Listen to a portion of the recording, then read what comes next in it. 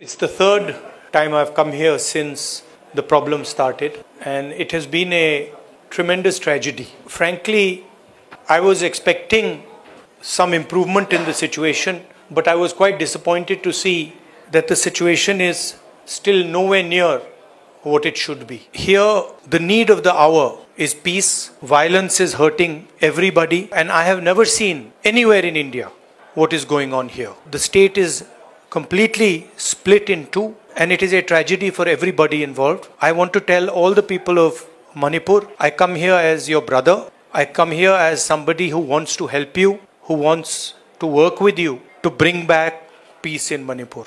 And I am ready to do whatever I can. Congress party is ready to do whatever it can to bring back peace here.